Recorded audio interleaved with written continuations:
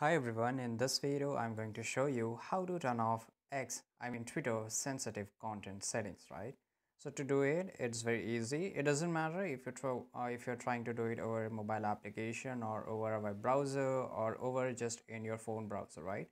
Once the Twitter is on, you have to just go to the profile icon which is here, right? Once you're here, scroll a little bit down, go to the setting and support, and here you will find a setting and privacy. In the web browser, there is not something like this. You will directly find a setting and privacy in here. So make sure you just click it.